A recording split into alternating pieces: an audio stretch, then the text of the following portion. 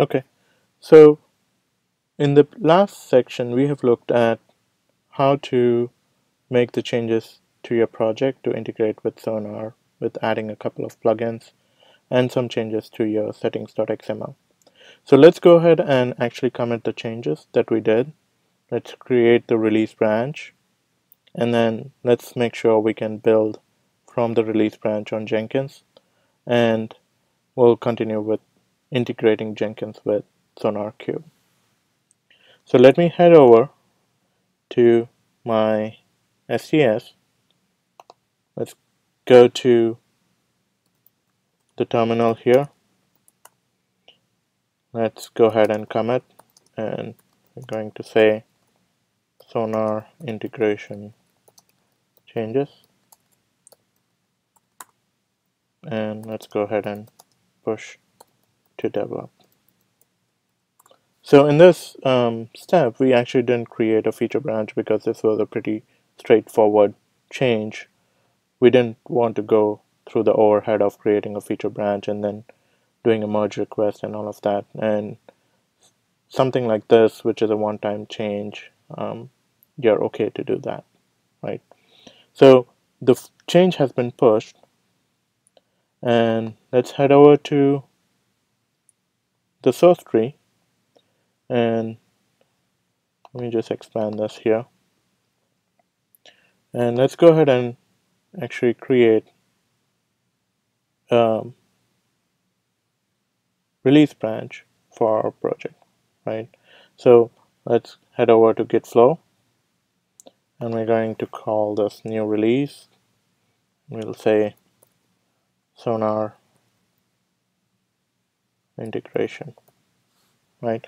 And it's going to be from the latest development branch. So if you notice, we have our release branches out here. Let's head over to DevOps, right? We have all of these release branches. We have named them differently, but that's fine. But in this case, we're going to say sonar integration. Let's go ahead and to commit. And it's saying that there was an existing release in the past that wasn't closed. So let's actually just head over there first. And I'm going to actually, this has been already pushed. So it's basically saying that I cannot start a git flow.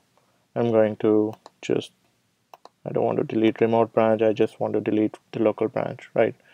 So once that's done, let's go ahead and try the same thing again. And I'm going to do sonar integration, right? Okay, and it's going to take the cut from the develop branch. Okay, so now we have the sonar integration branch.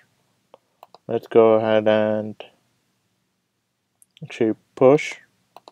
We want to push the new branch, right? And it's a release branch. We already did develop, but that's fine. Just gonna go ahead and do that.